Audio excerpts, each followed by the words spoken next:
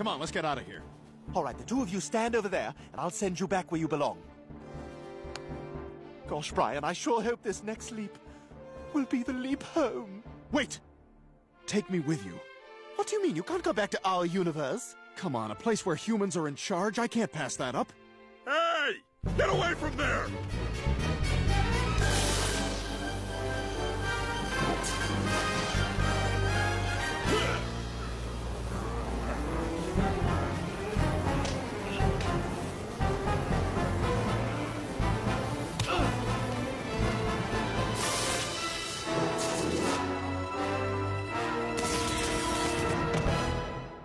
Well, this looks like home. Is there any way we can be sure? Hmm. Mom, have you seen my trapper keeper? Yeah, we're home. Well,